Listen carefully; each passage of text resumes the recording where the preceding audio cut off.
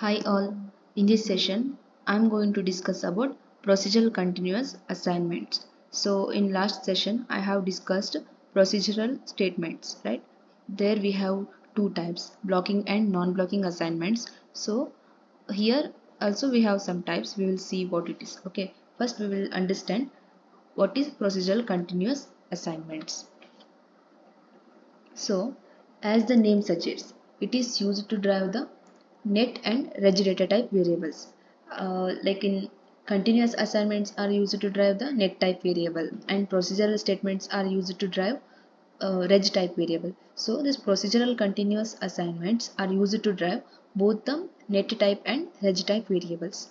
So here one thing you have to remember is it is used to drive both the data types net and reg for a certain period of time by overriding the existing assignments. Suppose you assign some value to that types net or reg type, it can be override for a amount of time, okay, for a small time period by using the procedural continuous assignments. Here we have two types. One is assign and deassign, another one is force and release. We'll see how this assign and deassign, force and release works. Okay, these are all keywords we use to assign the values. So here first one is assign and deassign keyword. So one thing you have to remember in this assignment is this first type, assign and deassign keywords are used for reg data type only.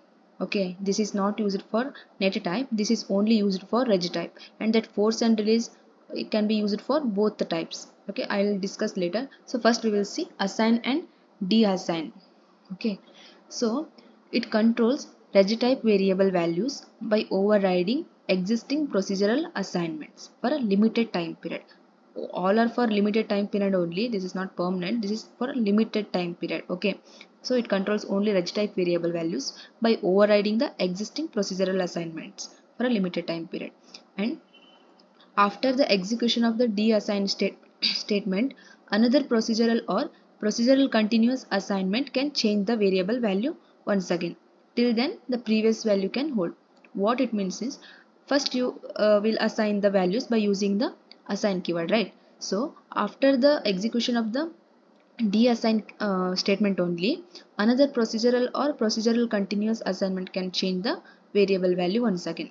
Otherwise, till then it holds the previous value. Whatever the value is there, that value only it will hold that value only. Okay.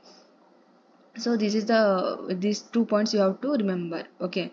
You will understand once we go to the code. Okay. I will show you everything. So first, these are all about assign and deassign keyword. So we will execute the code in a EDA playground with the help of assign and deassign keyword. Okay. So in module, I'm giving the name assign deassign. Okay. In my assign deassign module, I'm declaring the reg type variable. Let it be 4 down to 0. Okay. D means data. So here I'm taking initial begin loop.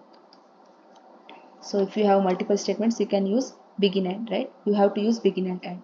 So here what I'm doing is, first I'm using display statement to display the values. $monitor I'm taking. Okay. Why it is $monitor means if any changes happen to the inputs, we can see the output. Okay. Here I'm taking time is equals to percentile 0t. D is equals to percentile 0d. And will print the time and data values. So first what I'm doing is, normally I'm using the procedural assignments. How we assign the values to the procedural statements? By equal symbol, right? Whether it is blocking or non-blocking. So D equals to 5. Initially it has a 5 as 0 simulation time. Okay. Here no timing. So this 0 time, D is 5. After 25 nanoseconds, D I'm assigning 15 value. Okay, 15 value I am assigning, and this is one initial block. And here what I am doing is I will take another initial block. Okay, you know that all initial blocks execute at the 0 simulation time only. It may be 2 or 5. Okay, all initial blocks execute 0 simulation time only. So here what I am doing is, after 5 nanoseconds I will assign the value to the D by using the assign keyword. So because I want to override it, right? Override these values. So I am using assign keyword. D is equals to 10. Okay. So again, after 5 nanoseconds. So you know that this is for limited time, right? We can override the values by using the procedural assignments for a limited time. So after 5 nanoseconds, I am de-assigning the value. De-assign D. Like this you have to write. First, by using the assign keyword, you are assigning 10 value, and after 5 nanoseconds, you are de-assigning that value. So here I will take on display statement. Okay. Anyway, I have taken monitor. It will show the any changes made to the variable. Okay. So here why I am taking $display, because I am de-assigning the value. So we have to understand what happens. Okay.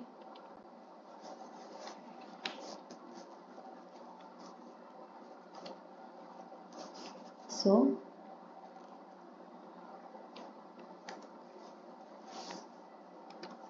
after de-assign.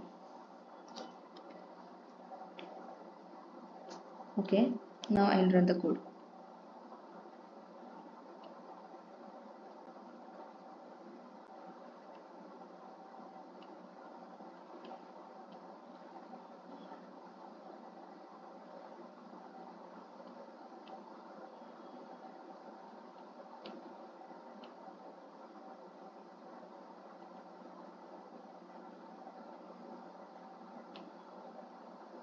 Okay. You can see, right, at time t is equals to 0, my initially d at 0 simulation time d is 5. After 5 nanoseconds, here it goes to here, second initial block. At 5 nanosecond we are assigning 10 values to the d by using the assign keyword. So d value is 10. After 5 nanosecond means at 10 time, 10 nanosecond, what I am doing, I am displaying this statement because I am de-assigning the value, right? So I am taking one display statement. So at 10 nanoseconds you are seeing the display statement after de-assign. So what is the value after the de-assignment? It is holding the previous value. So I told you that in reg type variable, after the execution of the de-assign statement, it will hold the previous procedural value. Procedural or procedural continuous assignments. Okay, so here we have used the procedural continuous assignments. It holds the this 10 value only in reg type variable. Okay, sorry, here it holds. Second one is force and release. In assign and de-assign keyword, I told you that it is only used for reg type variable, right?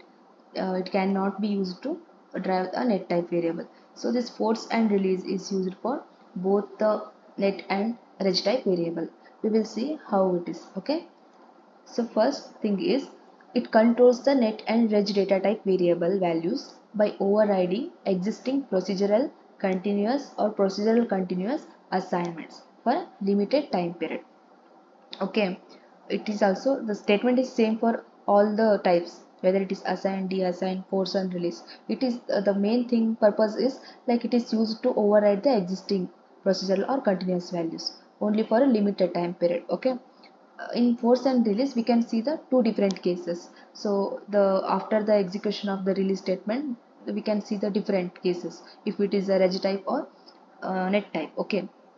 So after the execution of the release statement, if you are using the reg type variable, first you used to assign a value by using the force keyword. After the release statement, if you are using the reg type variable, another procedural or procedural continuous assignment can change the variable value once again. Till then the previous value can hold. That means a force on a register overrides any procedural assignments or procedural continuous assignments on the register until the register is released. Okay.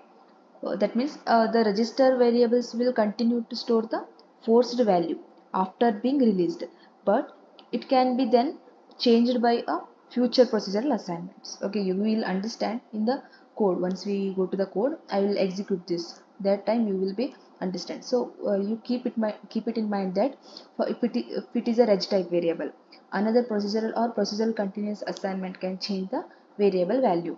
Till then the previous value can hold. Okay, what if it is a net type variable? In net type variable, the value of the previous continuous assignment retains after the execution of release. After the execution of the release statement, it will not hold the post value, it holds previous continuous assignment value will be retained. Okay, so force on net overrides any continuous assignments until the net is released. Okay, the net will immediately returns to its normal driven value when it is released. Okay, we will go to the code, you will understand better. So we'll see how force and release works. Okay,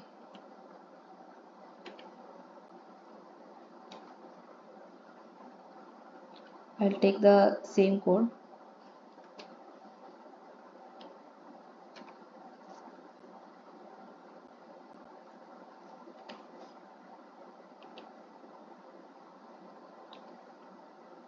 Here one change is we are doing force and release, right?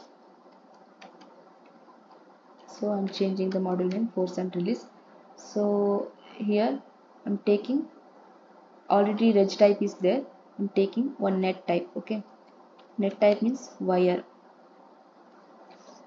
hold down to 0. So we'll take d1 and d2, let it be d1 and d2. Okay, initial begin loop, what I'm doing, time t, d1 is equals to percentile 0d, d2 is equals to percentile 0d. So d1 comma d2. Okay, before that what I'm doing is first I will assign the value for the net type. For net type, how we will do, assign keyword, right? Continuous assignment. Assign d2 is equals to one value, let it be 5. Okay, in initial begin block, what I'm doing, d1, this is normal procedural statements, right, by using the blocking assignments. So here I'll change the value 6. Okay, after 25 nanoseconds I'm changing the value 15, d1 value. Okay, same as in assign statements only. So this is the second initial begin block. Here what I'm doing is at 5 nanoseconds, first I'll take one display statements, okay, to see the changes. So I'll copy this only, Control C. Okay, time here,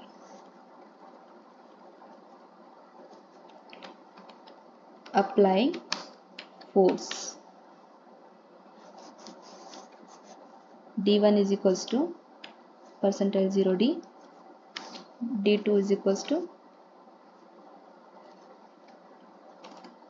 percentile 0d. So here d1 comma d2.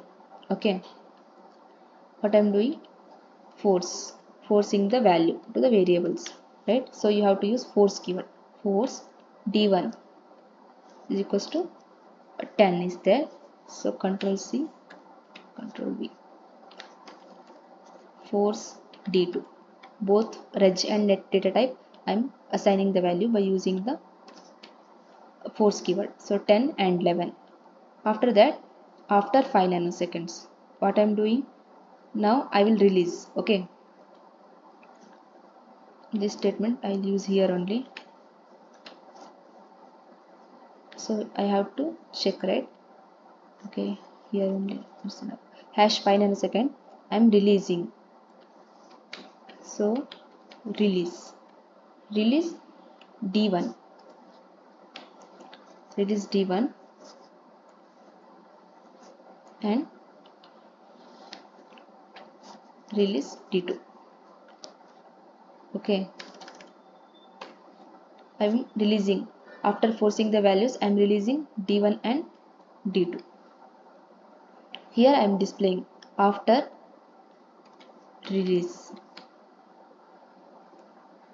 I'm printing d1 and d2 values.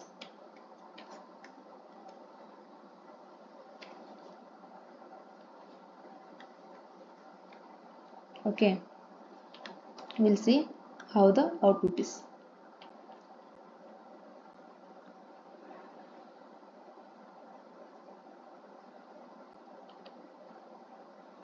Okay, at the 0 simulation time t is equals to 0.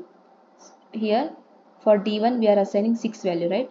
So d1 value is 6, d2 value is 5, because here by using the assign keyword we are assigning the values to the continuous statements. So d2 is equals to 5, 6 and 5 we got.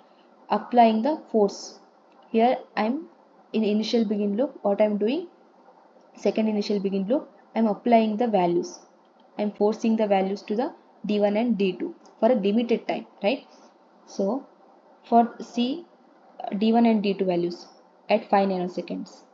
d1 is 10 and d2 is 11. So it overrides. We know that these procedural continuous assignments are used to override the values. Okay, so it overrides. Previously we have 5 and 6, now it is 10 and 11. Okay, after 10 nanoseconds means here after hash 5. Hash 5 means what? It is adding the time, right? One initial wait. Okay, yes, see here after 5 nanoseconds means 5, 5, 10. At 10 nanoseconds we are releasing the forced values. That means if it is a reg type, what I have told you, if it is a reg type, the register variable will continue to the store the forced value after being released, right? See, hash 10 nanoseconds. Here you can see the statement, this display statements. After release, d1 is equals to 10, d2 is equals to 5. That means if it is a reg data type variable, it can be hold the previous value, means forced value. d1 is equals to 10, you can see after release, right? But see the net type variable, d2 is equals to 11. Here you got previously forced value is 11 for the net type variable. After releasing, what you can see, d2 is equals to 5, which this is what value, this 5 value is previously assigned value, right? Means previously continuous assignment value. I told you that in net, if it is a net type variable, you can see the previous continuous assignment value, not the forced value, right? So this is the difference between force and release. Like not force and release, this is the difference you can see in reg type and net type variable. So here you can see that I'm printing the same value because here I have used monitor, right? So at time 10 you can see the value 10 and 5. Okay, and time 25 again at 25 nanoseconds. I told that this is for limited time period. Only for limited time period we can override the values. This is not the entire, it is not entire simulation. Okay, this is for limited time period. So hash 25 nanoseconds you can again change the values. For d1 is equals to 15. See, d1 is equals to 15 and d2 is equals to 5 values only. So previous value is 5. So the now current value is also 5. You can see, right? Only difference is the depends on the data type which you used. If it is a reg type variable, it holds the previous procedural or continuous value. Or if you use the if you assign the values by using the procedural statements or procedural continuous statements, that value it will take. If it is a net type variable, it will hold the previous continuous assignment value only. Okay, not the forced value. Okay, this is the difference. So hope you understand, and you also practice with taking another example. Okay, thank you, bye.